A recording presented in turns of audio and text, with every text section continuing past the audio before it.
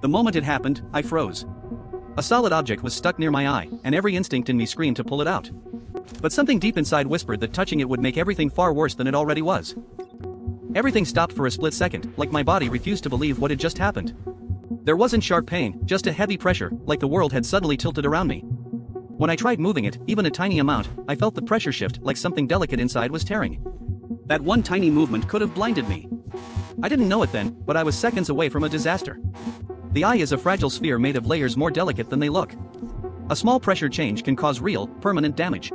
If something presses inside, it can disturb the gel that keeps the eye shape, or tug on the retina sitting all the way in the back. Pulling it out yourself releases internal pressure, like deflating a tire. Except this tire never fills back up. My neighbor rushed over and placed a cup around the object, careful not to touch it. That simple move probably saved my vision. We wrapped it lightly to keep it stable, and even covered my other eye so it wouldn't move with the injured one. Because if my good eye moved, the injured one would follow, and that tiny motion could tear the wound even more. Calling 911 felt obvious until I realized how many people try to handle this alone, not knowing how dangerous it is. The paramedics repeated the same rule: don't move it, don't touch it, don't try to be a hero today. At the hospital, they placed me under a surgical microscope, not for pain, but for precision.